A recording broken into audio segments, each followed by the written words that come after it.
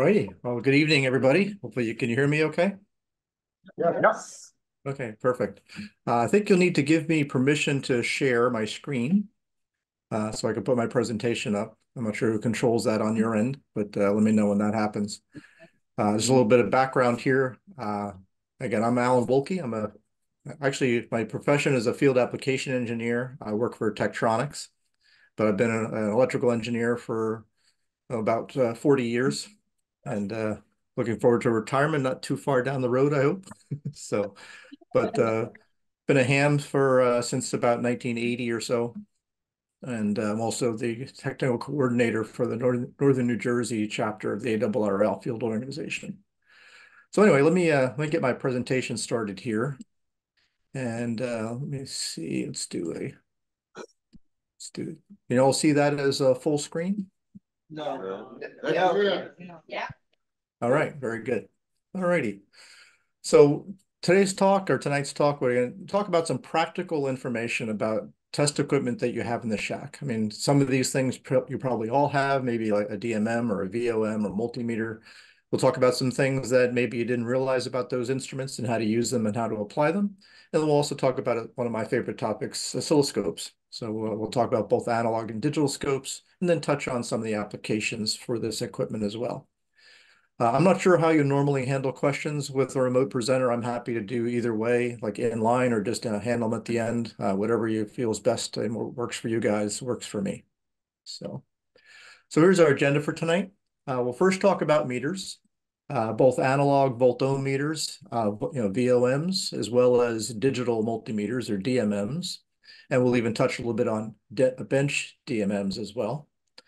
And then we'll jump into oscilloscopes and talk about analog and versus digital scopes, pluses and minuses of each of those technologies. And then we'll take a little bit into, especially for new users of scopes, you can kind of get intimidated by the sea of knobs on the front panel and all the controls. So we'll just kind of break it down and talk about the vertical controls, the horizontal settings, the concept of triggering and what that means, and then also talk a bit about probing and getting signals into the scope accurately. And then we'll touch a little bit again on some shack use tips, for oscilloscopes and things like that. So with that, we'll get rolling.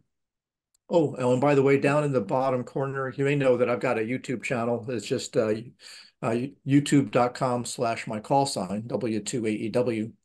I've got over 360 videos up there now, and I don't know, I forget how many million views or whatever, but if I've got any videos that are associated with topics that I'm talking about on a particular slide, you'll see a reference to that video down here in the lower portion of the display. So you can kind of make note of that. All my videos have got numbers associated with them, so it's easy to search when you're on my page. All right, so let's jump right into the analog volt-ohm milliammeter, or VOM, and some of its operational features. The vast majority of VOMs have got a manual range selection, meaning you've got to think about what you're trying to measure. If you're measuring voltage or current, you've got to ensure that you set it to a range that is greater than what you expect to measure. You can always turn it down later, but you don't want to start at a low scale. You want to start at a high scale. And then the range that you pick determines which scale you're going to be using on the display itself, in terms of making the measurements. What I'm going to do here, let me put a screen pointer on here so you can kind of see things. And then there are separate scales oftentimes for the AC and DC voltage ranges because the meters react a little bit differently. So they'll typically be oftentimes different. In this particular case, only the AC current range is different, where AC and DC voltage is measured on the black scales up here. The scales have got tick marks on them. Okay, and typically you're going to have 10 tick marks between the numbered major ticks, just to kind of make it easy to kind of figure out what you're reading.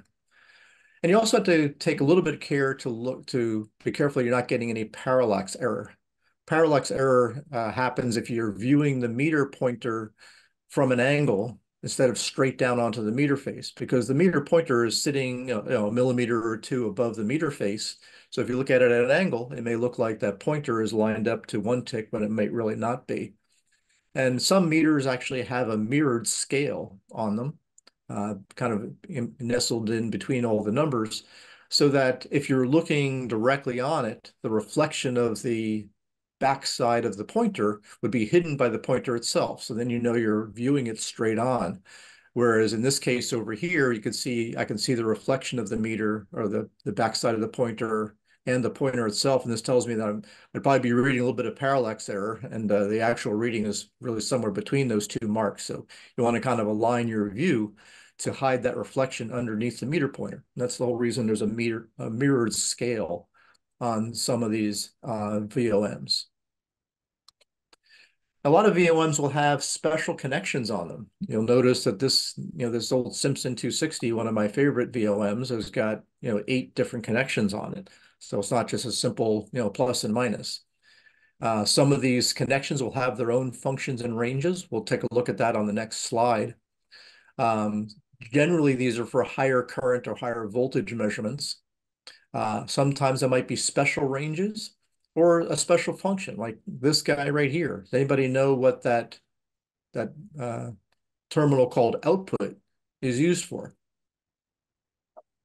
What that's used for, it's actually a special AC coupled input for measuring AC voltage on top of something, on top of riding on top maybe of a DC bias.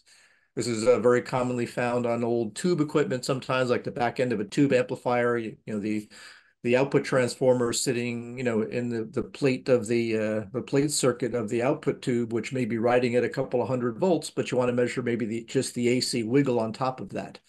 The output input is what you would use on the meter to reject the DC component and just measure the AC component. So that's just one example of kind of a special function that is on some meters. Now, let's take a look at how to use some of those special connections in the case of the Simpson 260, for example. So if you want to measure current on the 10 amp range, okay, you'll notice that there are actually 2 terminals, minus 10A and plus 10A. So you'd actually connect your 2 probes to those 2 terminals. And then in this case, you go on this scale right here. A lot of these special terminals, they would use the lettering that is kind of in the smaller type. You can see this one says 10 milliamps in big type and then amps in small type. The amps in small type means that you're going to use that position when you're using the 10 amp scale. Now measuring something on the 1 volt range, because if you look at the major ranges here, I've got 500, 250, 50, 10, 2.5, and half a volt. But I've got a 1 volt range here in small type. So in order to do that, I would connect up to the common and the 1 volt terminal and put the meter switch position into that position. Okay. On the 50 microamp range, you kind of get the idea of where we're going here. Okay. So here's a 50 volt range, but it also says 50 microamps in small print. So I'd use the 50 microamp terminal and the common terminal and this switch position to measure 50 microamps. And then finally measuring on the 1,000 volt range. Okay, and we use a 1,000 volt range here, and then we've got the 1,000 volt in small type down here. So we've already kind of covered what the output terminal does. So this is how the Simpson 260 does it. Other meters might have a different way of indicating how you'd use the extra terminals that are there. But I just wanted to point this out because you may not have realized kind of how to use some of these extra inputs to this meter. Now, something to think about with volt-ohm meters is the loading considerations. Now, I just noticed there's a little bit of a chat here. I just want to pop into that to see if there's any questions here before we kind of move on. Let me see. Let's see. Okay, not for me. I'll close that. Okay, so more on the loading considerations for a volt-ohm meter. If we take a look at this text right here on the meter face, it says 20,000 ohms per volt DC and 5,000 ohms per volt AC. What does this mean? So is this an indication of the meter's sensitivity? Or is it the input resistance of the meter in some sense? Or is it the meter's full-scale current rating? Okay, or Is it all the above? Well, the answer really is it's all of the above. It's just different ways of specifying, all of those things. And really what you do with that is you multiply the scale setting by that value to determine the meter's resistance and how much of a load it's going to place on your circuit. So if I had the meter set to the 10-volt scale, that means that the meter would present a 200,000 ohms, right? 20,000 ohms times 10. It would present a 200K ohm load to your circuit. So that's what that means. And then the AC loading would be just 50K ohms. So some meters will have a sensitivity, if you will, or a rating as low as 1,000 ohms per volt, especially on the AC rating. So you have to think about that. Depending on what kind of a circuit you're measuring, it might make a difference. I'll show you an example of that. Now, most what I would call good VOMs, in air quotes, are 20,000 ohms per volt or more. Okay, and that's kind of typical. Now, low values aren't always a bad thing, right? They might be a bad thing if they're going to load your circuit but there are some reasons why it might not be a bad thing. And the case in point here is if you're measuring AC voltage, like maybe AC line voltage, coming from your outlet or something like that. The meters are sensitive enough that the leads themselves, the probes, can actually pick up and act as antennas, as well as the wiring in your wall. Even if you throw the breaker off, if that wiring in your wall is running near something else, it can kind of pick up kind of stray voltage, kind of like an antenna. But it doesn't have any strength behind it. It's just kind of a stray voltage. But the meter might show something.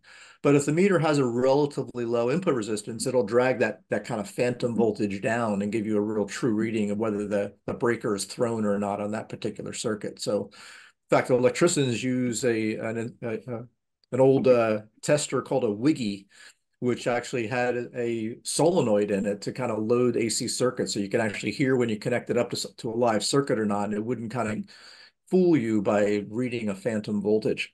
So there are some instances where a lower input resistance is okay, particularly when measuring AC. So for analog VOMs, my thought is that you should always have one. All right, and now why is that?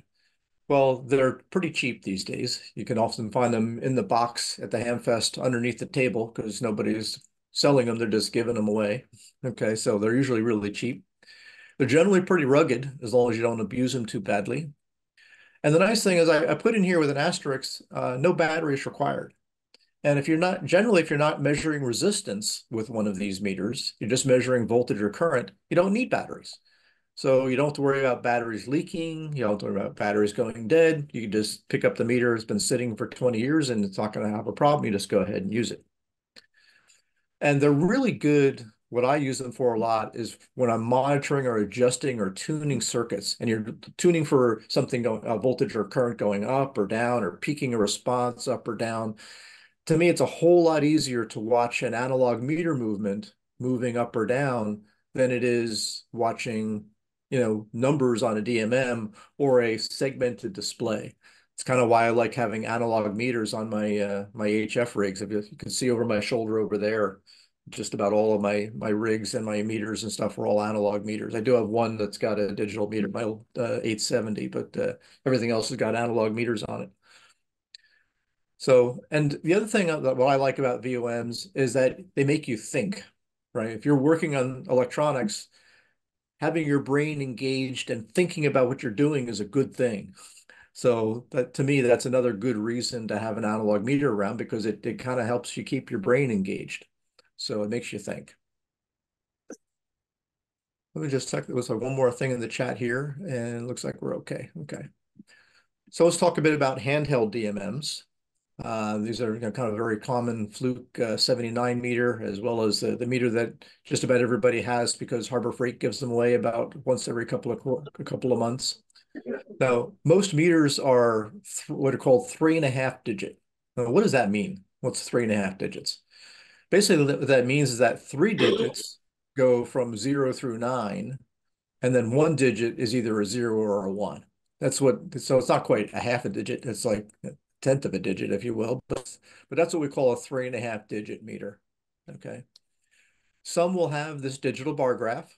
And, to me, I I don't really think that the digital bar graph is a substitute for an analog meter movement, because especially when you have auto range changes, that can kind of fool you, and certainly doesn't give you the granularity that a analog meter movement does, because that's kind of an infinite granularity as opposed to a segmented granularity. Now, some DMMs are geared a bit more for electrical or appliance work in terms of the voltage and current scales that are available on it. Some are really geared towards industrial and service work for higher voltage and higher currents, and others might be more geared towards electronics work. And those would typically be ones that have, lower current ratings. They might have extra features for measuring things like capacitance or frequency, for example. So a little bit more on the DMMs. In general, most DMMs have got a very high 10 megohm input impedance, kind of similar to the VTVMs of old.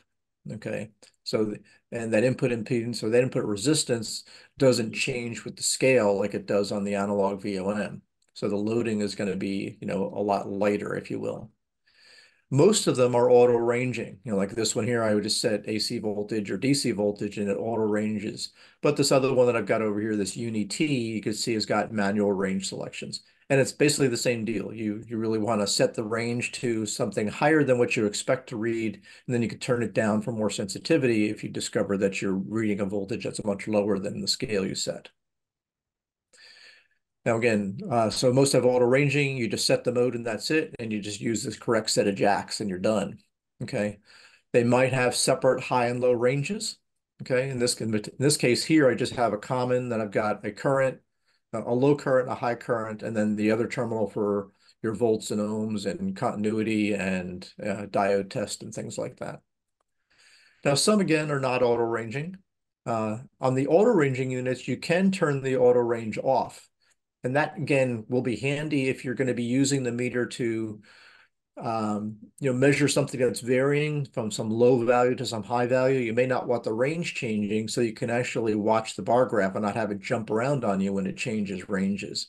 So there may be a good reason to turn the auto ranging off in particular circumstances. Some of the meters will actually give you trend measurements. And you could well, so again, looking at those trend measurements with the auto ranging off can help. And then also, when it comes to measuring current, the range that you set or that you get will determine the burden voltage. We'll talk a bit about that. So if you're going to get a different burden for a given current, you get a different burden voltage as the current range changes. So by fixing the range and not letting it change, you will kind of fix that burden voltage as well. And there's also oftentimes a digital, continuity beeper for just measuring whether something's connected or not. DMMs will typically have that. And a lot of DMs will have some special functions. Some of those that'll be handy for us when we're working on electronics and things like that is sometimes measuring frequency. Now, it's certainly not a substitute for an RF frequency counter. Typically, we're talking about measuring frequency in the audio range, maybe up to, a few kilohertz. In some cases, maybe a little bit higher, but really that's about it. Some will have min and max tracking, so you can actually, touch a button and see what the lowest and highest voltages that you measured were when you went, that you were looking at. Oftentimes you can do a quick diode test. It'll put a specified or a specific current through a diode to measure the forward voltage. You can use that to do a rough, matching of diodes and that type of thing, or just check if a diode is good or not. Some can measure capacitance. Not to the same level that a true LCR meter can, but often you're not going to get down to measuring single-digit picofarads or something like that. But generally, with moderate value capacitors, you can oftentimes measure capacitance with some of these meters. Some actually have temperature probes, and some can actually measure the current gain of bipolar transistors, okay, or the HFE or beta. And then some can also do delta or relative measurements where you want to just look for a change. This is often very handy when you're measuring very, very low values of resistance. You want to zero out the resistance of the probes themselves so that you can measure that small value resistance that's connected at the end of the probes. Now, bench DMMs are really just the handheld DMMs on steroids. Generally much higher resolution, typically 5.5 to 8.5 digits of resolution. Okay. Generally have much higher accuracy. Instead of a few percent, they might be, a few tenths of a percent or less in terms of accuracy. So that's a good thing. Many times they'll often support 4-wire measurements. And this is handy again for low resistance measurements. What it does is it forces the test current through the main measurement probes, but then measures the voltage across the device, or this low resistance device you're testing, with a separate set of probes, so that you don't have any of the effect of the resistance of your test leads. Oftentimes these meters can also do things like data logging to record values over time, can include filtering and averaging, and sometimes other special functions. For example, this Keithy 2015 THD can measure total harmonic distortion on like a 1 kilohertz audio tone. Can also measure synad and things like that. So it takes the place of the old, synad meters and stuff if you're trying to, do an alignment on an FM radio, for example. A couple of practical tips on both VOMs and DMMs. And again, the one we mentioned earlier is loading. So you have to think about, the meter itself is looking like a resistor. In the case of, let's say I had this thing set to, say this 25-volt scale, 20,000 ohms per volt, that's going to look something like on the order of a half a mega ohm. But if you stick that across these 2 points of the circuit, that resistor is 1 mega ohm. Well, gee, now all of a sudden that 1 mega ohm resistor is in parallel with this half a mega ohm that I've got from the meter, and the circuit's going to behave quite differently because I've now changed the resistor that's in there. Okay.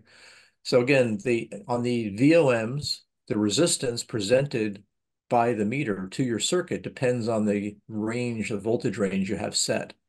On the DMM, that's typically just 10 mega ohms. Okay. So you don't have to worry about it generally too much. Now, the other one that you have to kind of think about is, I mentioned earlier, is the ammeter burden voltage. Because these meters all measure current by essentially letting that current go through an internal small value resistor and then measuring the voltage across that resistor. So depending on what range you set, that determines what that resistor value is going to be. It's basically a shunt resistor in parallel with the meter. So the higher current ratings will have a lower resistance value. So the voltage that appears across the meter when you stick it in series to measure current is going to be lower when you have a higher range setting.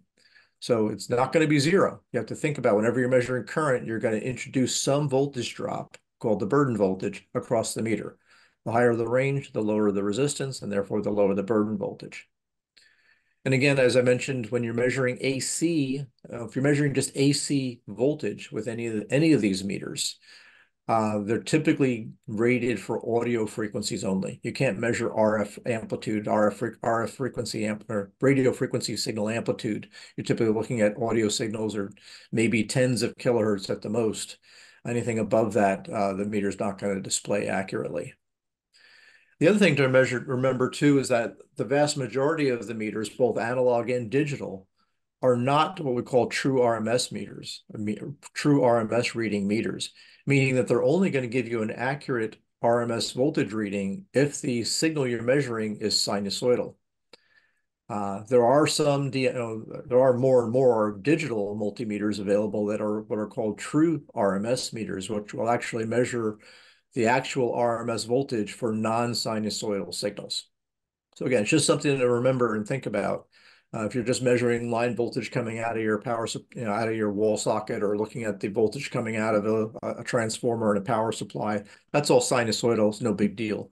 But if you're looking at anything that's non-sinusoidal, pulses out of a microcontroller or even audio signals and things like that, oftentimes you're not going to get a accurate RMS reading, but it may be close enough for what you're trying to do.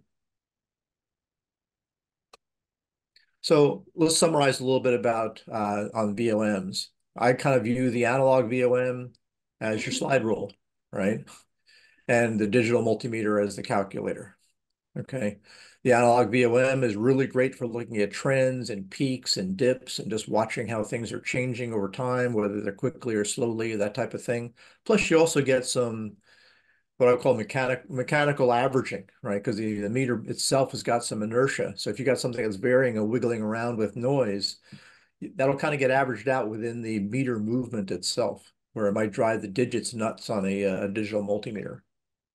Okay, so you get that mechanical averaging capability. And again, no battery is necessary except for measuring resistance for the most part. So that can be nice because again, you don't have to worry about the batteries going bad and rotting out the insides of your meter when they leak. And they're generally pretty inexpensive. And as I mentioned, they make you think, right, when you use them. And when you're working on electronics, that's always a good thing. Now, the digital multimeters really are going to give you much better accuracy and better resolution than an analog meter will. So that's your choice when that's important to you. They're simple to use. So, set the range, plug it in, good to go, right? You don't have to think about it so much, but you really, you just have to remember that you still have to put thought into what you're doing. Most are auto ranging, so you don't have to even worry about the range that you're putting it on. And oftentimes you get some of these additional handy functions that you don't have on an analog VOM. So in my mind, there's really room for both of these, in your ham shack. And I've got several of each because I use them all the time. So maybe before we switch gears on scopes, just wondering if there was open it up for any questions on meters in general, and then we can kind of move on to scopes.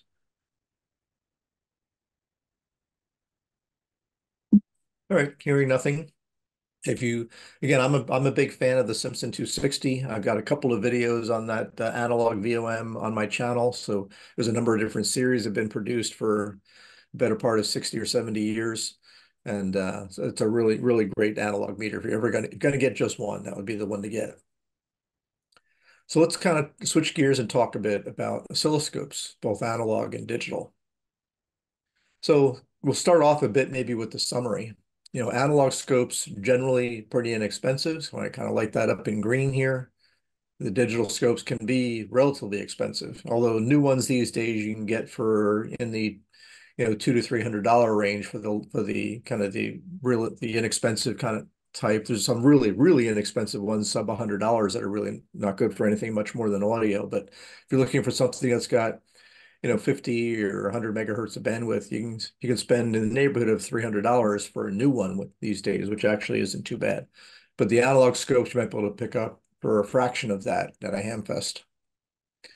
And the nice thing about the analog scopes is like instant response, right? There's a direct connection, if you will, just through some electronics and amplifiers between what you're probing and what gets deflected on the scope screen. So, and any changes just are instantaneous because you're not making any changes to an acquisition system. You're just making changes to what's driving the beam on the scope.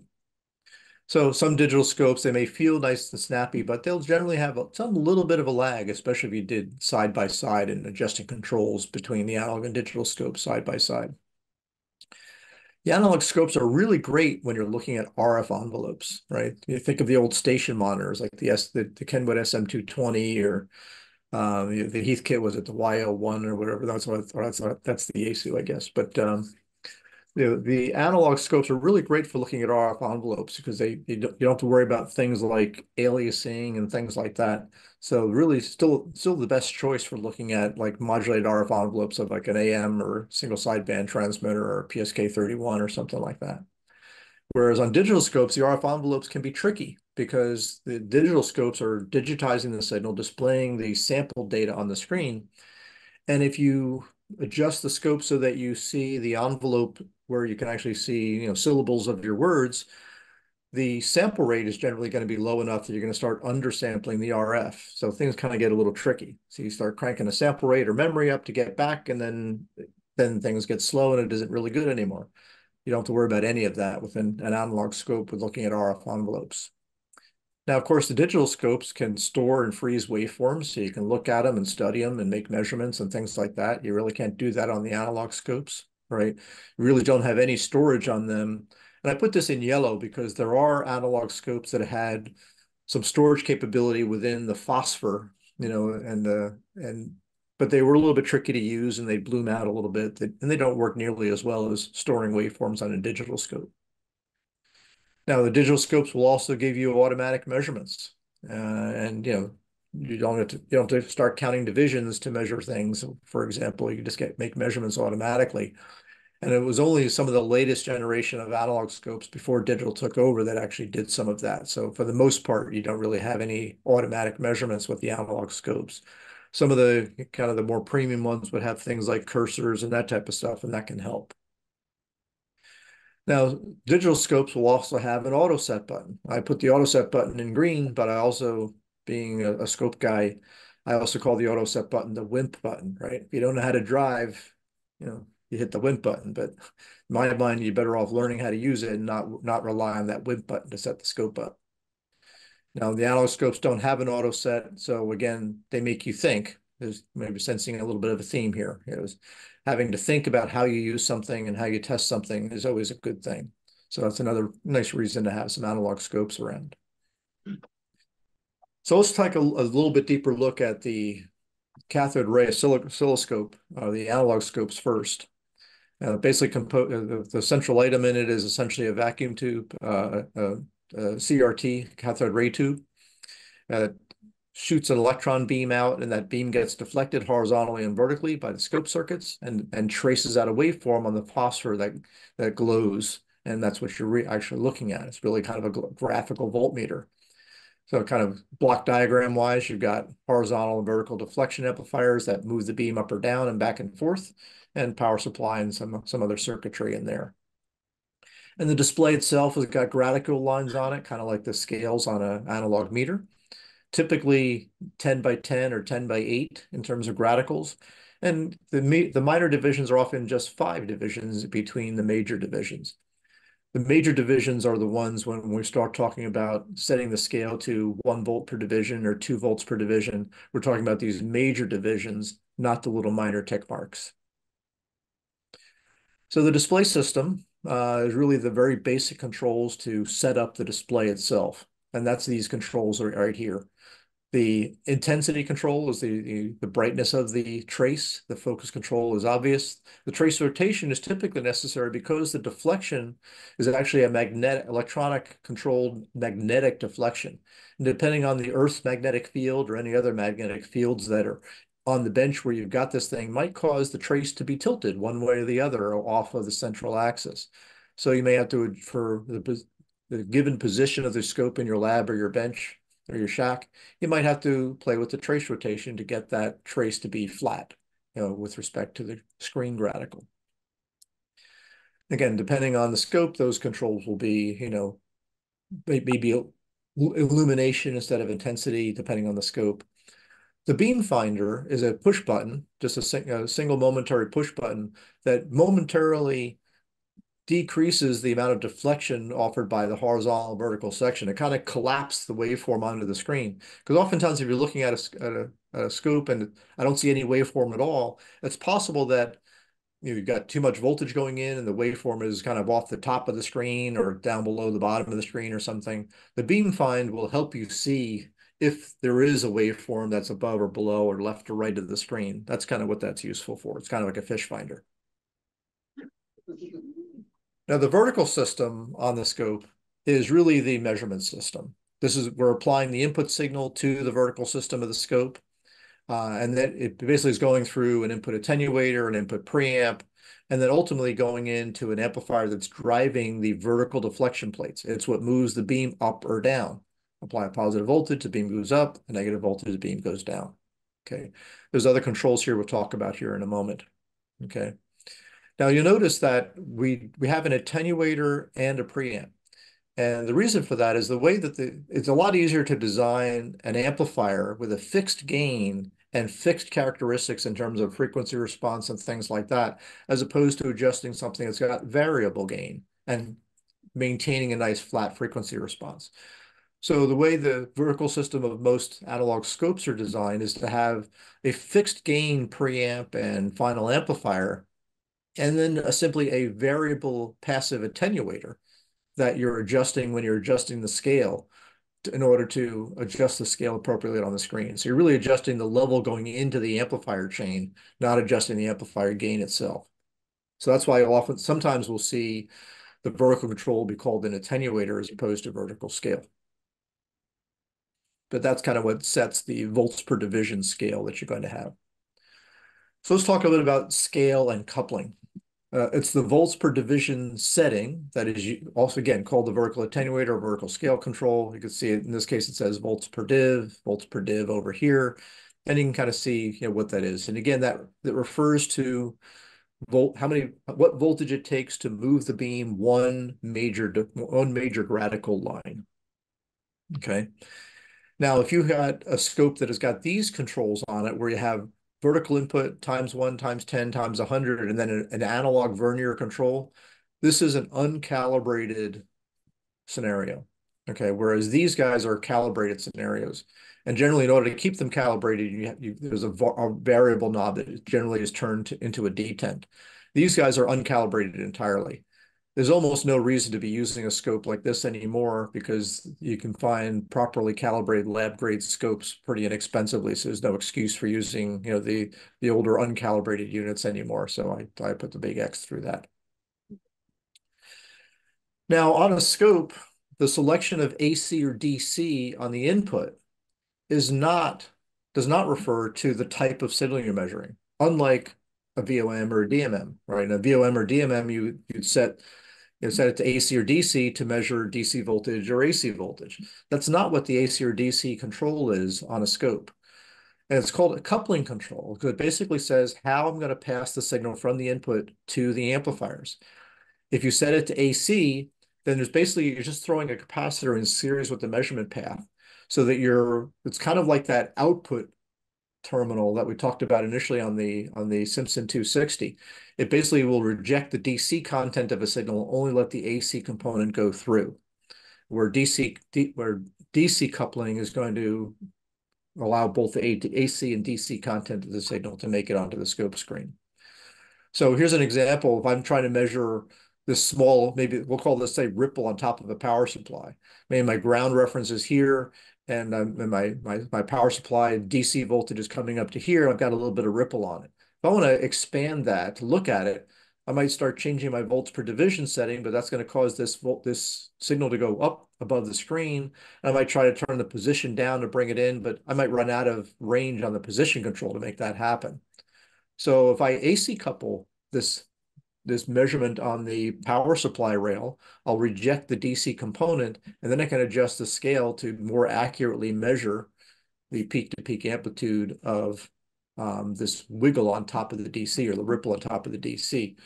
So it's actually interesting that oftentimes you would use AC coupling when looking at DC voltages like power supply rails, but you might use DC coupling when you're looking at AC signals going through, say, an amplifier. If you got an amplifier that's distorting, for example, or clipping, it's helpful to look through that amplifier chain using DC coupling, because then you can kind of see, well, okay, I can see that my signal level is going down deep enough to saturate a transistor. Without being DC coupled, you wouldn't see that, right? So it's funny that, AC signals through an amplifier, you often use DC coupling, and looking at ripple on DC signals, you use AC coupling. So just think about that. This is really a coupling mechanism, not a mode. Also note that the scope will indicate on the screen what the input impedance is. And in a vast majority of cases, the input impedance to the scope is 1 megohm. So it's it's lower than a DMM, but generally higher than a VOM. And then higher speed scopes will also have a selection option to go from 1 megohm to 50 ohms for RF applications. But also take a note that on the 1 megohm, they'll generally also tell you what the input capacitance is. So you'll know what the capacitive loading of the input is. And this will be important later when we start talking about probes. So let's talk a bit more about vertical, because then this is the controls you're using the most. Vertical modes. And again, you can see I've got a couple of different scope front panels here, where in this case, I could see mode has got, this case, a 4-channel scope. I've got a couple of other modes here. I've got a couple of modes on a selection switch over here on this scope. So you can select what channels you want turned on. And then you have an alt or chop control. Most of these scopes, these analog scopes, have got just a single beam that's swept across the screen. So how do you display 2 channels worth of signal? So in the alt mode, okay, in that case, you can see alt is right here, or alt is the out position of this button. In alt mode, what happens is that every other sweep is switched between channel 1 and channel 2, for example. So I'll do a sweep for channel 1, a sweep for channel 2. And generally the sweep is fast enough that you can't really see that that's going on, that you're ping-ponging back and forth between them. And it just looks like two traces. But there are instances, if you're looking at relatively slow sweep speeds where the beam is just going across the screen slowly, in the alt mode, you'd actually see one channel, then you'd see the other, then you'd see the first, then you'd see the second. That's where you'd use the chop mode. The chop mode internally flips back and forth between the two channels rapidly, okay? So that even in very slow sweep speeds, it still looks like you have two traces. So that's why we have a difference between alt and chop. And it really comes down to what ultimately you got set up in terms of sweep speed, how fast the beam is moving across the screen to determine which of the two is going to work out best for you. Now, there's also an add mode, where in this case, I can see I can add channel 1 to channel 2. Okay, I've got an add mode over here as well. And you say, well, add, that isn't very useful. Why would I want to add two signals? Really, where add comes in handy is when you add it, when you use it in combination with the invert function.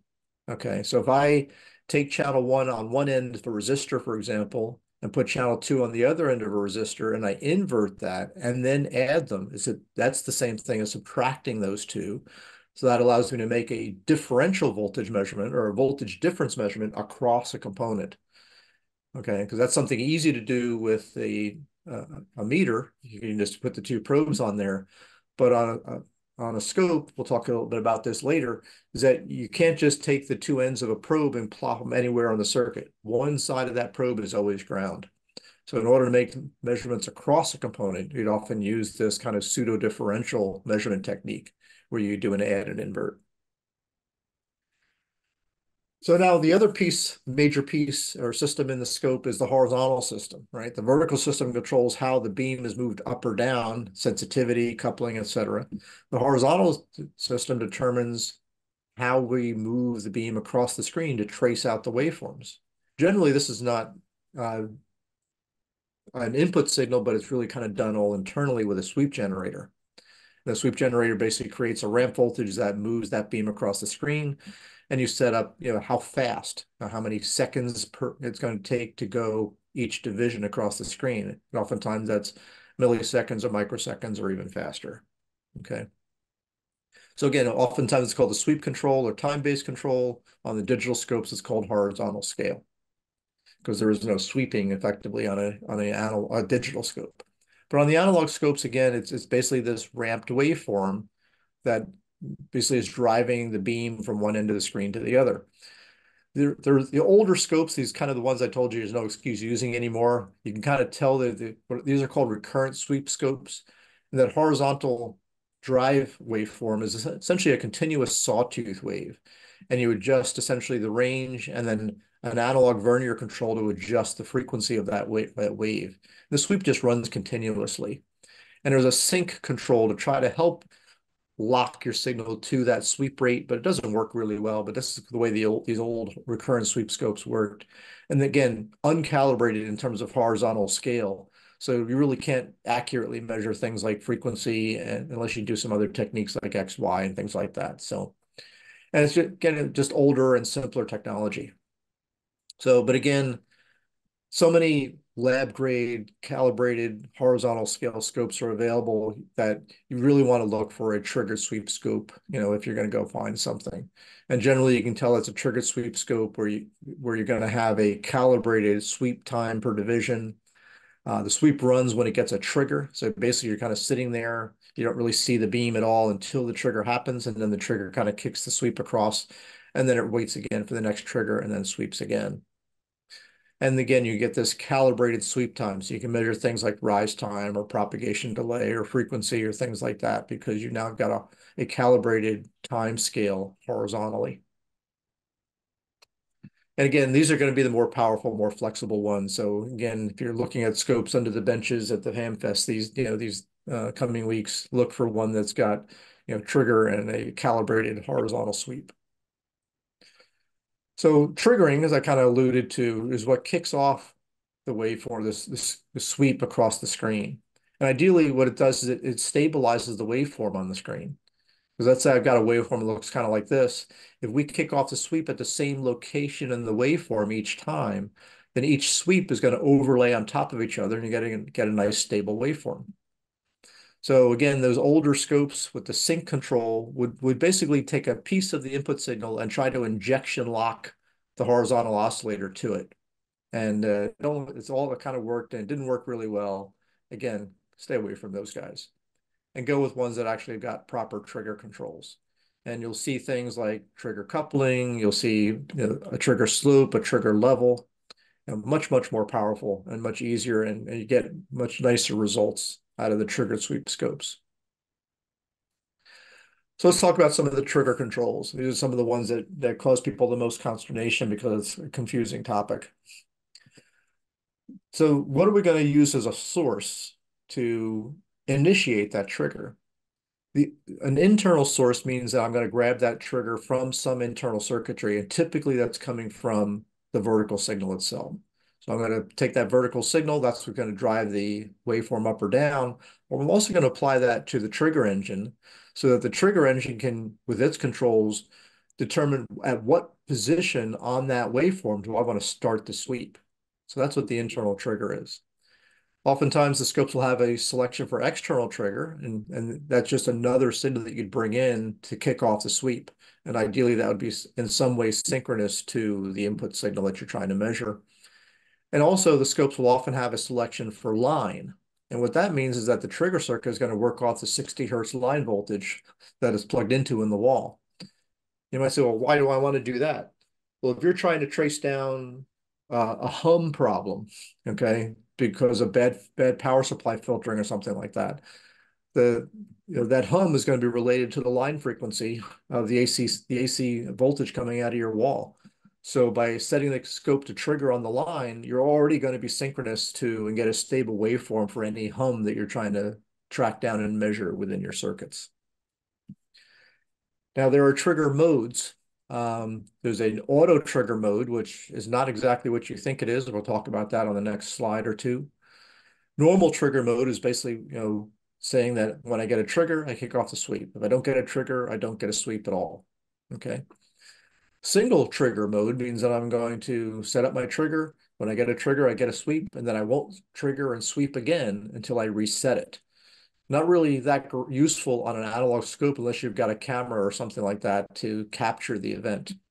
And then some of the scopes actually have TV triggering to trigger on the vertical and horizontal scan lines of the old analog TVs. So there's a lot more trigger modes available on digital scopes. We'll talk a little bit about that later. And then trigger coupling, very similar to the coupling on the vertical section that we talked about, AC and DC coupling to either accept or reject the DC content of the signal. But oftentimes there's additional coupling like HF reject or high frequency reject to maybe to depress any high frequency noise on the signal and only trigger on the slowly varying portion of it. That's what that would be. Okay. Now, auto triggering, again, it's not what you think. It's not the auto set button. Okay. Auto triggering does not automatically set up your trigger settings for you. Okay. What auto triggering is a usability aid, and it prevents a blank screen, right? Because the normal trigger means that I'm only going to get a sweep when the scope is properly triggered. So if I don't have my trigger control set properly, I don't get anything on my display. So that's not really useful. It doesn't really tell me much. So what auto triggering does is the scope waits for a trigger event to happen. If that trigger event doesn't happen, meaning if your input signal or your trigger settings are not met by the input signal or vice versa, the scope is just going to self-trigger. It's going to wait 50 to 100 milliseconds and then just self-trigger. So you'll at least get a trace on the screen. You can see what's going on. And that would oftentimes give you enough information to say, well, now I'll just adjust my trigger until my display gets stable. So again, it puts that trace on the scope even when a trigger isn't satisfied, so you can see what's happening. So if your trace is rolling or unsynchronized or wiggling back and forth, it could be that you're seeing auto-triggered sweeps and that your trigger settings aren't being satisfied by your signal at that point. So you might want to make some tweaks to trigger level and that type of thing. So auto triggering is helpful, It's a visual aid, but it isn't automatically setting up the trigger for you. So what are the trigger level and slope? And what they are is the allow you to trigger on when your input signal is rising through a threshold level or falling through a threshold level. And that's what the slope control does. So in this case, I can see my level is turned up something a little bit positive, okay, a little bit above center line. And my slope here is positive, which means that you can see the level is here, and I'm triggering when this signal goes from below it to crossing above it. So that's a positive trigger slope. The negative trigger slope is when my signal is coming back down through that threshold. So that's what the positive and negative trigger, the slope is. And then here's the same thing now with the level control turned down below zero. So now the same triggering is happening, but now below baseline. Okay. So again, positive slope and negative slope. So those are the most common controls for doing what we call an edge trigger, triggering on the edge of a signal, whether it's a rising edge or a falling edge, and then at what voltage threshold it's crossing through. So that's your trigger level and trigger slope. So with that, let's kind of talk about now the differences between the analog scopes that we just talked about and the new generation, the digital scopes. Now, the front end of a digital scope is often very similar to the front end of the vertical section of an analog scope, input attenuator, input preamp, that type of thing. So it's the same basic front end that's there. But what happens then is that instead of going in and driving the vertical plates or vertical amplifier, the input goes into an analog to digital converter and gets sampled. Basically, we're taking snapshots of the voltage over time and storing them into acquisition memory. And then all the processing is done on that sampled data. So I'm sampling the signals. Those samples are sent as pictures, if you will, or sample points saying voltage is this, voltage is this, voltage is this.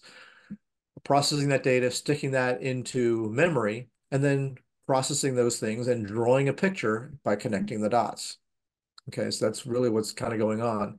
The trigger system is looking at that same data, and the trigger system in this case doesn't kick off any of the processing. It really is just a marker saying, okay, when I satisfy the trigger, I want that position in time to be located at that position in time on the display.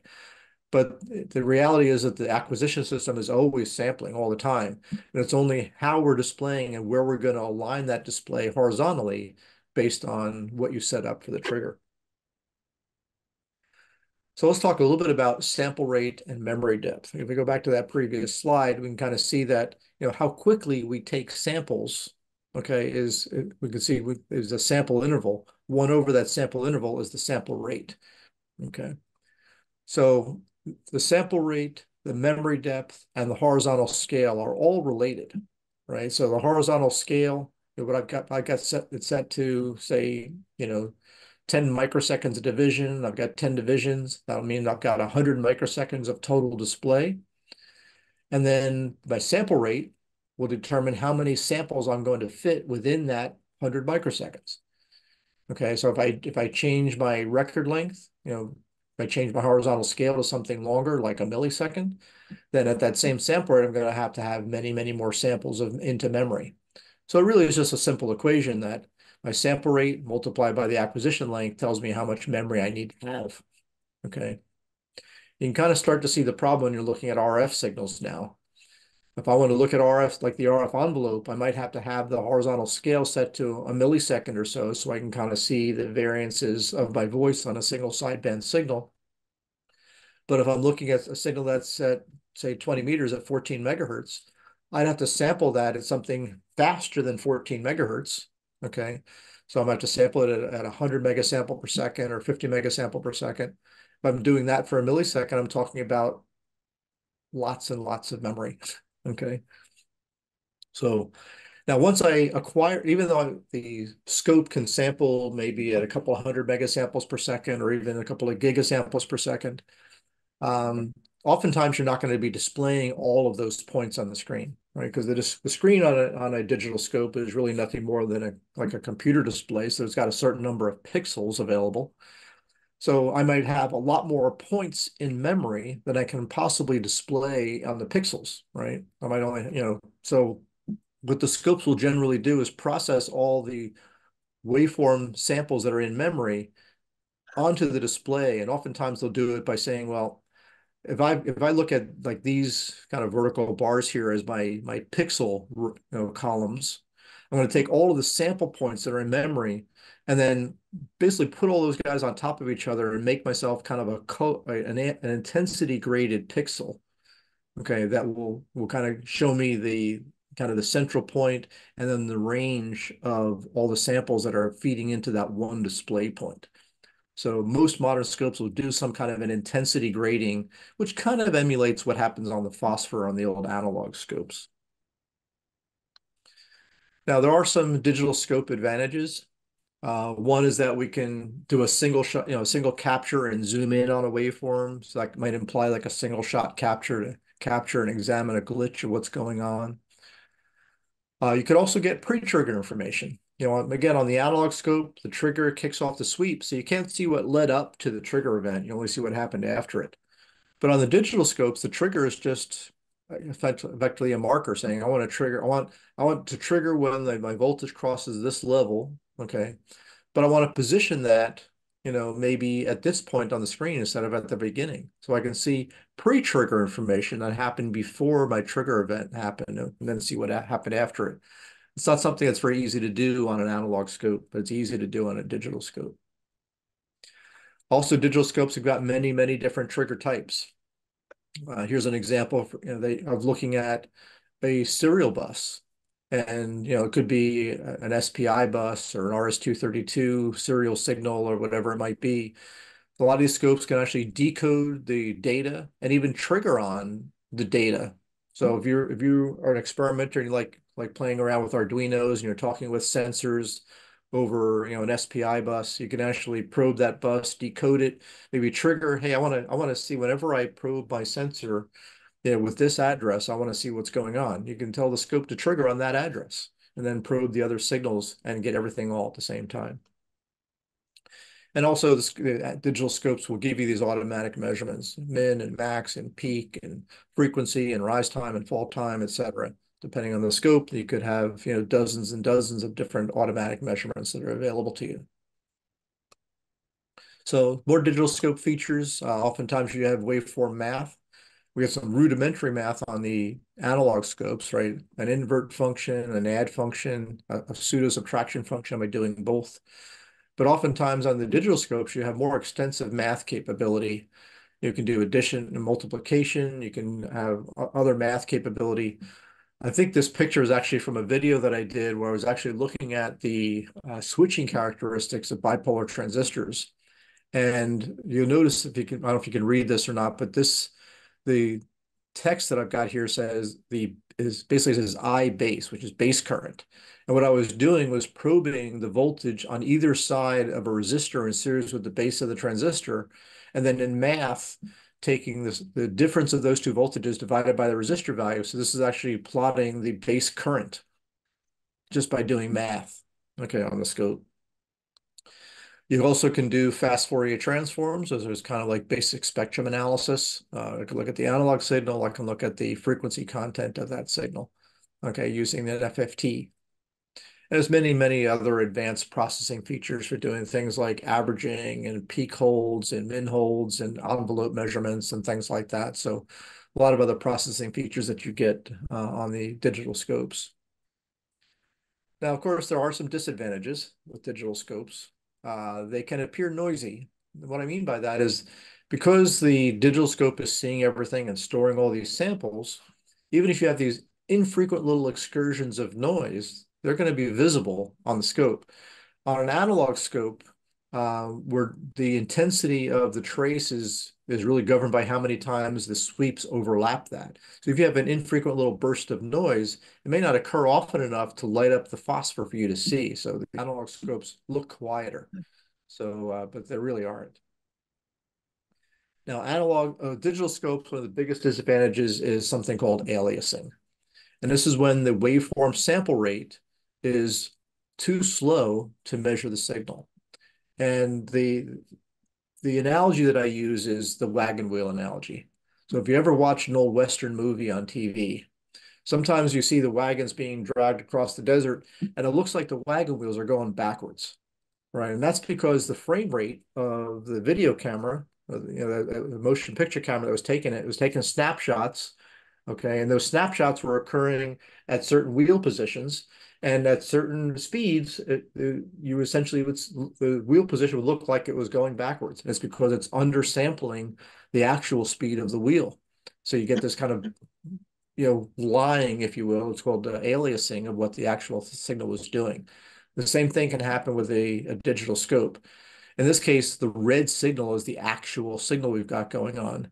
But if the scope is set up improperly and the sample rate is much lower, like the samples are the green dots, you can see I'm not sampling many samples along the waveform itself. I'm sampling, just a point on every cycle or so. And if I stitch those signals together, it looks like the waveform is the blue line, but the actual waveform is the red one.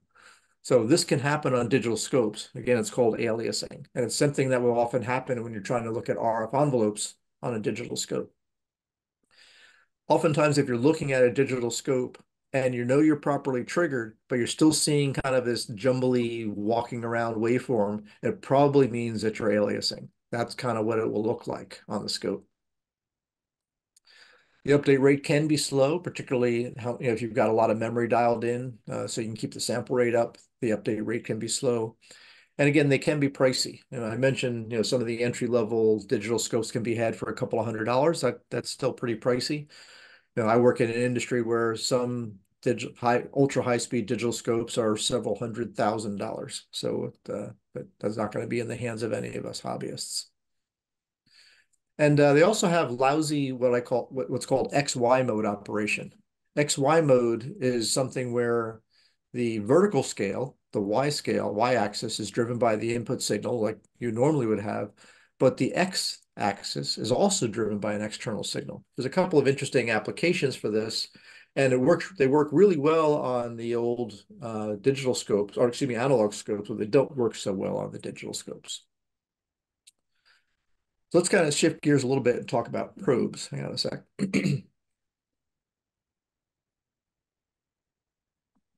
So why do we use probes? Well, we've got to get our signal into the scope somehow. And probes can also be helpful to minimize the loading that you're going to present on the circuit by looking at it. The vast majority of the probe types that we have are passive probes, and they're either of the 1x or 10x variety, and most often actually the 10x variety. We'll talk about them in a minute. But there's also other probes available, like active probes for doing things like differential measurements or very low loading with active FET probes and that type of thing, as well as current probes, high voltage probes, and others. Again, I want to draw the distinction of probes on a DMM versus probes on a scope, right? On a DMM, you can plop those probe points down anywhere you want in your circuit, right? One to the other, one to another, and you're measuring the voltage between those 2 points. Fully differential, fully floating, no problem at all. On an oscilloscope, it's not the case. On the oscilloscope, these probes are not like the DMM probes. One end of the probe, this guy right here, is connected to ground. It's connected to ground, the same ground that is the third prong on your AC line voltage. And all of your other equipment and everything else that's grounded, that's at the same potential. So I can't just clip this alligator clip anywhere I want in the circuit, because it's going to short that point to ground if it wasn't ground to begin with. Okay, so you're generally only measuring voltages with respect to ground with a scope. And that's why we have that pseudo differential measurement that we mentioned earlier. So again, something very important to remember is that this is not the same as using a DMM and probes like that. So let's talk about these 1x and 10x passive probes. A 1x probe is really nothing more than an extension of the probe input to some convenient point. It's really just a direct connection to the scope input. You have to remember, though, the scope is going to have some amount of capacitance, input capacitance, typically 15 to 20 picofarads. The probe lead itself is going to add to that. So it's not uncommon for a 1x probe, even though it might look like a 1 megohm input resistance, it might also look like 100 picofarads of capacitive loading. And depending on the circuit that you're looking at, that might affect that circuit. If that circuit doesn't like having a 100 picofarad capacitance connected to where you're measuring, it can affect its operation, particularly looking at IF or RF signals. Generally, audio signals, you get away with it, but anything higher than that, higher frequency than that, the capacitive loading might bother you. So this is where 10x probes come in. 10x probes basically are like a 1x probe, except that at the very end, right near the probe tip, is a 9 megohm series resistor. So what that does is it puts all that capacitive loading on the other side of a 9 megohm resistor so that your circuit really doesn't see it. But because it's a 9 megohm resistor and your scope input is 1 megohm, that gives you a 10-to-1 voltage divider. So the voltage is actually cut down by a factor of 10, hence the name 10x, before it gets to the scope. The 10x comes from the fact that whatever scale you set the scope up to, if I set it to 1 volt per division and I connect up a 10x probe, it'll actually be a 10 volt per division range. So that's where the 10x comes from. It multiplies the voltage scale range. So the good thing is that it reduces the effect of the capacitive loading. So now instead of looking like a 1 megohm and 100 picofarad, it'll look like basically 10 megohms and maybe 10 picofarads. Okay, so that's a good thing. The bad thing is that you need to compensate this, and I'm going to talk a bit more about that. So here's a simple schematic of a 10x probe. Here's my ground clip, there's my probe tip, there's the 9 megohm resistor, there's the scope input that's 1 megohm, and that's got some capacitance. Now, if we ignored this guy right here, right, the series resistor forms a RC filter, a low-pass filter with the input capacitance of the scope, right? At DC and very low frequencies, you have this nice resistive 10x voltage divider. But as the frequency goes up, eventually this capacitive reactance starts looking smaller than this 1 megohm, and you get a low-pass filter. So it attenuates the high frequencies. Well, that's not good. So what we do is we put in parallel with the 9 megohm resistor another capacitor. And what we do is we adjust that capacitor value so that it has a 10-to-1 ratio with the input capacitance of the scope, so that now you get a nice flat frequency response. So at DC and low frequencies, that 10x ratio is driven by the resistors. At higher frequencies, that 10x divider is a capacitive voltage divider. But because each scope has got a different input capacitance, we can't just pick a value here and make it work. It's adjustable. So, and there's a probe compensation adjustment. Now, most scopes on the front panel will have it's called a probe cal or probe comp signal. It's typically a simple 1 kilohertz square wave. And what you would do is you'd connect up your scope probe to it. And if it looks like this, that tells me that you're undercompensated, meaning that this capacitor value here is too small, and you're seeing the effect of that RC low-pass filter. Or you could be overcompensated. This capacitor is too large and coupling too much high frequency energy in. So the high frequency voltage division is lower than 10x. You'd see this. And what you do is you break out that little trimmer tool and adjust the compensation capacitor to make the probe comp signal look like a perfect square wave. And then when you've done that, you've flattened out the frequency response of that 10x probe. Okay, but probe compensation is important, and it really starts to matter once you get above about 10 kilohertz. At above 10 kilohertz, that's where this input capacitor starts becoming significant with respect to the 1 megohm input impedance. So again, most scopes on the front panel will have a probe calibration or probe compensation signal just for this purpose, to compensate a probe. So again, let's talk a bit about probe ground. So I've kind of shown it as kind of this little 6-inch ground lead, but you have to think about if you're measuring higher frequencies, that ground lead looks like an inductor. You want to keep it short, okay, for when you're measuring higher frequencies. It also can act like a loop antenna to pick up signals. So let's take a look at some of the effect of that.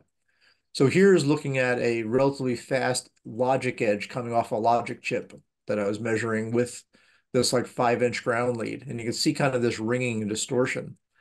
Now looking at that same exact signal, but using this little very short probe clip adapter, which is by pulling the witch's hat off, you can kind of slip this thing on there.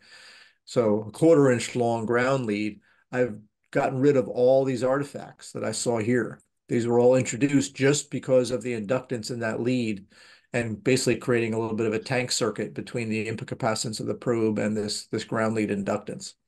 So the higher you go in frequency, the faster the edges that you want to measure, like on a logic signal, the shorter you need to make that ground path, okay, because it does make a difference. So let's talk a little bit about XY mode. And again, this kind of applies again to the old analog scopes, some of the old tricks that people used to use for XY mode. And XY mode is where you have one channel that drives the horizontal position of the beam on the screen, and then the other channel drives the vertical. So it's like an electronic etch-a-sketch. All right. And this is kind of what it looks like. One of the things that when I was a kid in the 70s, I had an old analog scope and I used to hook it up to my stereo, and this is kind of what Pink Floyd looks like in XY mode. If you look at the left channel and right channel on channel 1 and channel 2. Okay. But if you put the same frequency onto both those channels, then the pattern that you get will show you basically what the phase difference is between the signals. Okay, whether you have a 0 degree or 90-degree phase or 180 degrees phase. Okay, because again, it's like an etch-a-sketch. If you ever tried to draw a circle with an etch-a-sketch, it's kind of the same thing. Now, if you had one frequency on one channel and then double the frequency on the other channel, you'll get this kind of bi-lobed thing. So you can kind of tell oftentimes by the pattern, if you know the frequency of one input, you can put the other one on there and you can kind of figure out oftentimes if a frequency is harmonically related to it or not. So not really useful, but it just kind of helps describe what the XY mode is. Now you can use the XY mode to do like a mini curve tracer.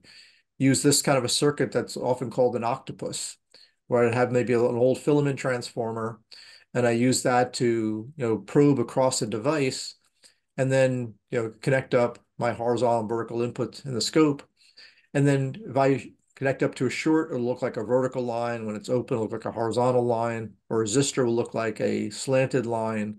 A capacitor will look like an oval.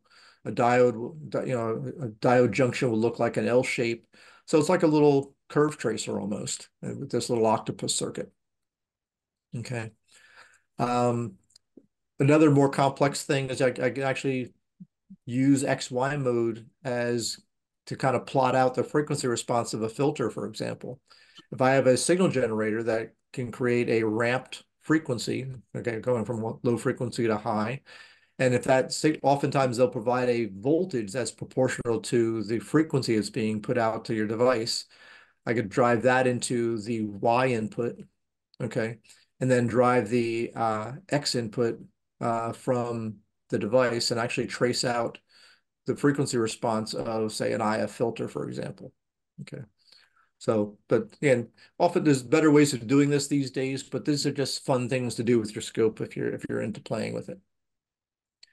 So to answer the question, do I get an analog or digital scope? I would say, admittedly, in many cases, a digital scope is better. Automatic measurements, acquire into memory, pre-trigger, all these kinds of good things for you, right? However, for RF envelopes, the analog is better. Okay. At slow sweep speeds to see audio, the RF gets undersampled. You can get that aliasing effect, that wagon wheel effect. The update rate would be slower. And you get a really nice natural intensity grading on the analog scope. This is looking at like a single sideband modulated envelope versus looking on a digital scope. It's just a lot nicer looking on the old analog scopes for that. Okay. So how might I use a scope in a ham shack? You could use it as a transmit signal monitor to look at a couple of different things. You could use it as a coax analyzer, like a time domain reflectometer. We'll talk a bit about that for a sec. Obviously, circuit troubleshooting and debug and repair of your equipment and that type of thing. And then also, even with some external circuitry, measuring some unknown capacitors and inductors, a couple of ways to do that. So I've got some videos on some of these things. So monitoring the transmit output, for example, you want to be able to sample the RF signal in some way. Okay, you can use a resistive divider, a capacitive divider. If you think about the old station monitors, again, like the Kenwood SM220 and that type of thing, they actually use a capacitive voltage divider where there's a small capacitor feeding the deflection plates of the scope, which look like a capacitor. So you get this capacitive voltage divider effect. You could use a small resistor divider. You could use a simple pickup coil or antenna. And what I've also often done too, and it works, is that if you've got an antenna tuner or a transmatch that's got a multiple position antenna switch, you can connect up the scope to one of the unused ports. Now, do not switch the transmitter to that port. Just have it normally go to the dummy load or go to the antenna.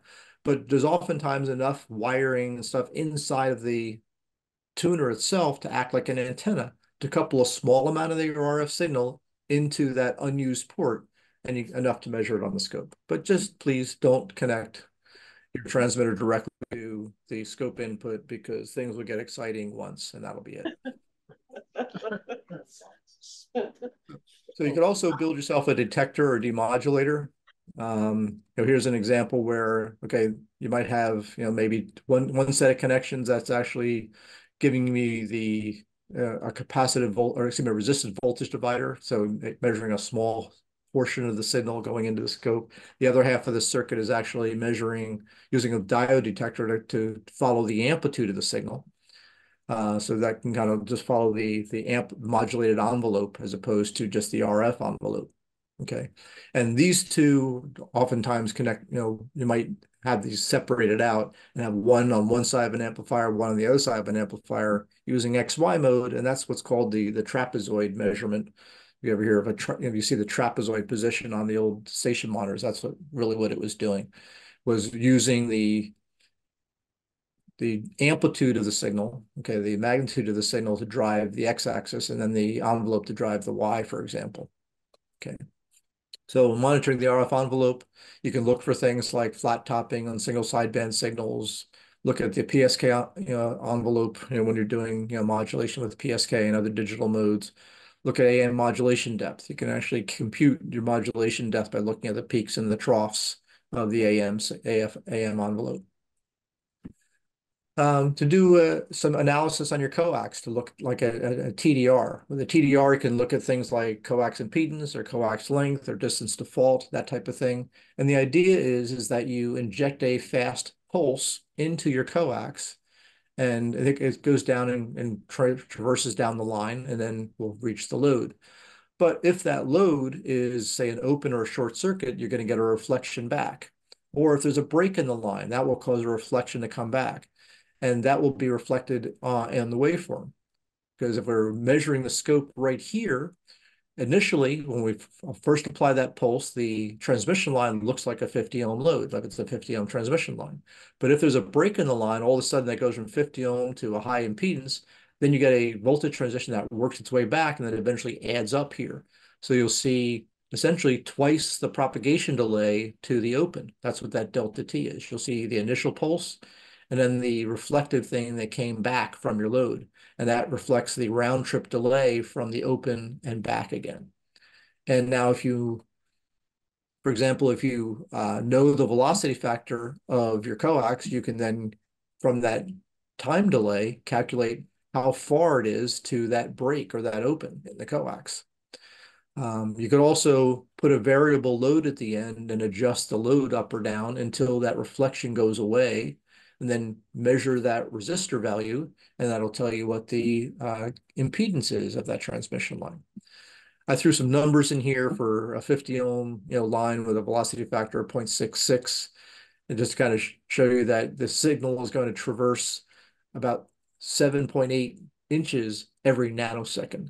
So if I measured 100 nanoseconds, that means I'm looking at about 800 inches, or 800 inches or so, and then convert that to feet and that type of thing. So I just did some of the math here to kind of convert it to feet easily for you. So if you measure that delta T from your incident pulse to the reflected coming back, just take that delta T divided by 3.081 for a velocity factor when you have coax's velocity factor of 0.66, and that'll tell you the length of that coax. And then for a velocity factor of 0.79, like the Teflon stuff, that's just a different factor. But again, I got some videos that cover some of that. How about measuring inductors and capacitors? Again, if I use that same fast edge pulse generator that I used for my TDR, if I just simply feed that through, say, a known resistor value into a capacitor, and I measure the voltage here, I'm going to get it. It's basically, I'm going to see the RC rise time, all right?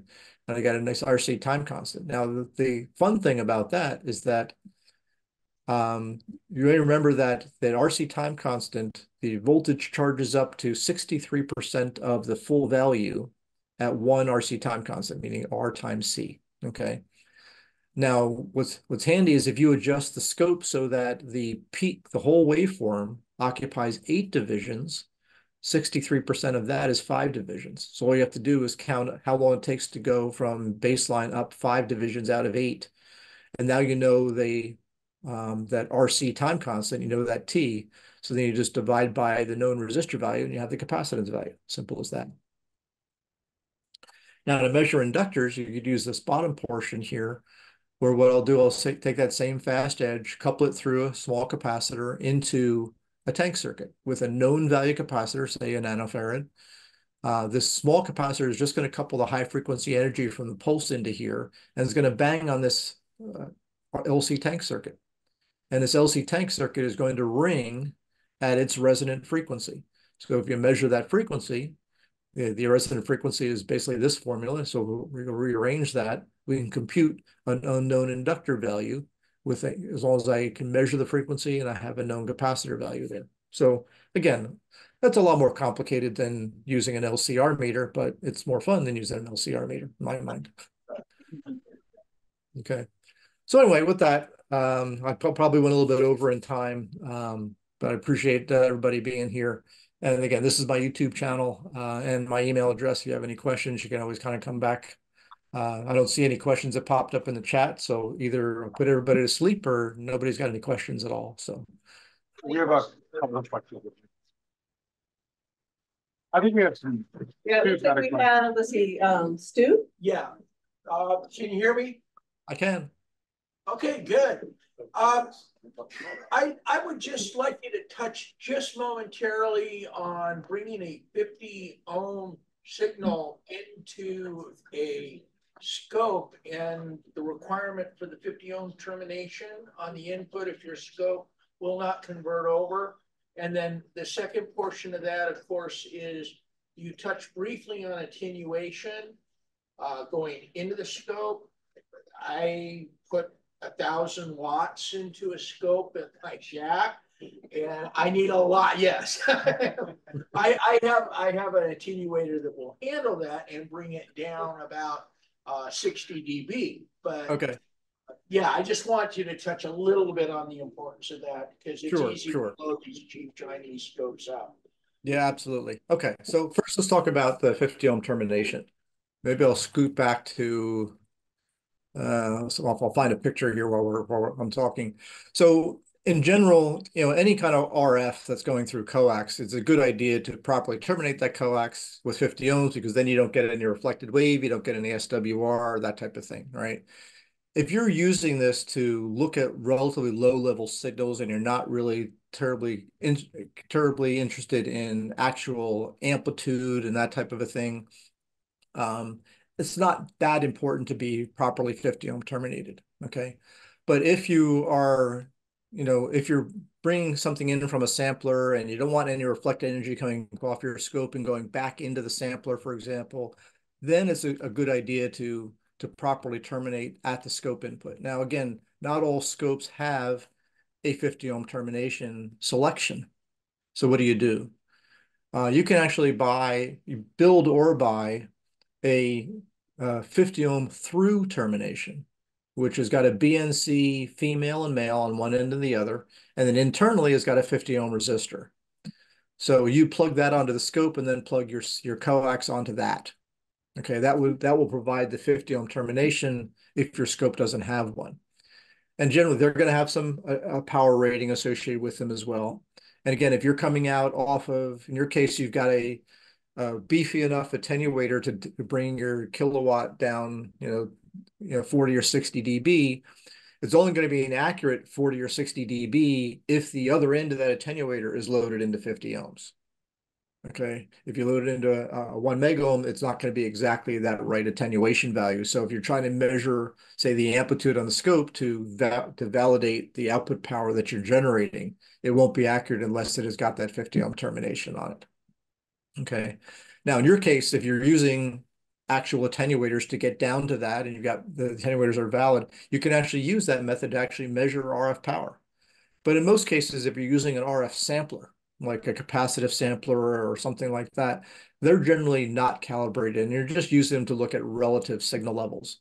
And what you might do is say, well, if I've got another way of accurately measuring power, like through I got my bird watt meter, or I got whatever to measure power, and then I look at that amplitude through my RF sampler into the scope, I can then do a kind of a calibration on my own, saying, okay, I know that 100 watts is this big on the scope. And I know that 100 watts equals to so many volts peak to peak. And I know that that's what that represents. So if my voltage gets cut in half, then, from that, then I know that my power is cut by a factor of 4, right? So you can kind of do your in situ calibration that way. But in general, when you're looking at RF like that through a sampler or through an attenuator, you'd like to have a 50 ohm termination there. Okay. Did I answer your question? Absolutely. Thank you very much. Sure. Okay. 2 more questions. Tom? Yeah, very quickly, when you were talking about triggering in scopes and so forth, you talked about self-triggering. Yep. Example, is an electrocardiogram an example of a self-triggering kind of scope, where there's a constant in it and a time constant that goes across the screen and then it wipes the screen again. Would that be an example of self-triggering? Yeah, generally it is. On an electrocardiogram is really nothing more than a specialized analogs. Well, they're digital now, but we're analog scopes with kind of a long display phosphor on it, right?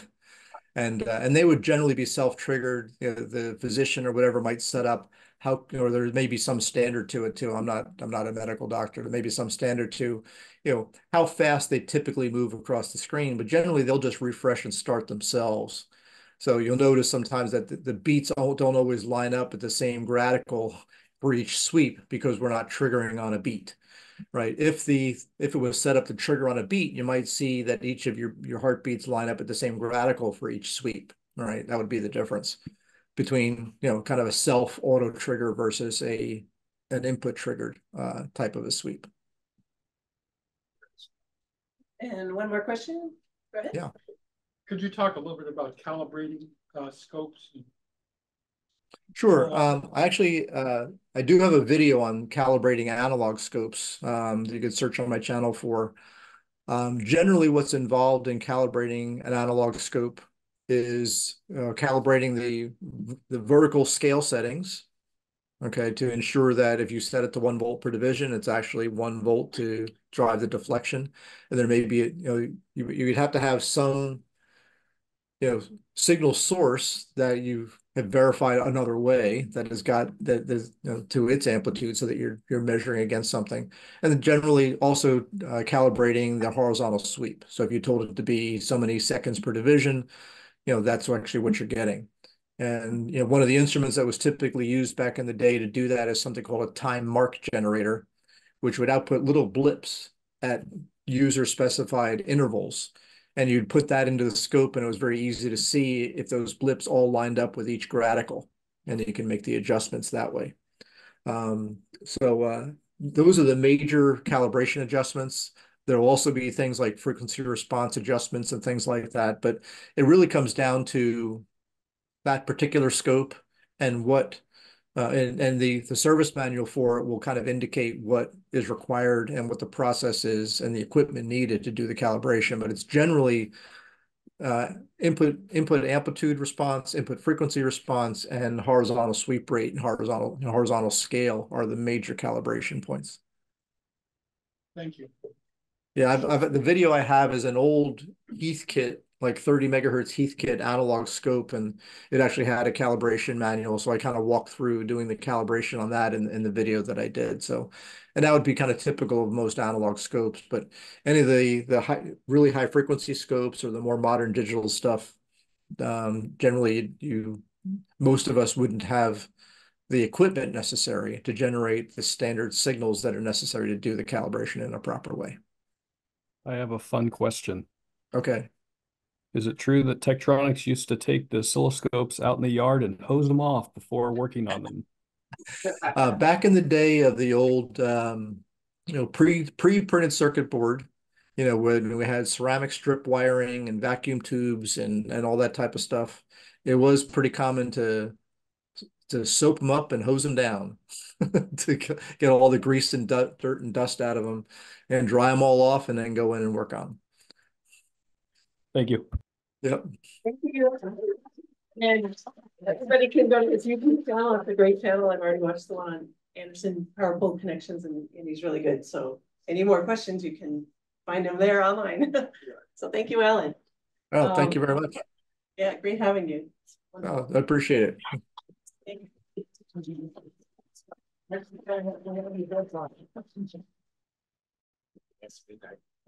Yeah, it's late. Thank you, Alan. It's really great. No, I'm glad everybody enjoyed it. And yeah, I'm sorry I went over. I know that you said let's talk for half an hour on questions, and I think I tripled that, but sorry about that. We're just going to blow through our club business really quickly. All right.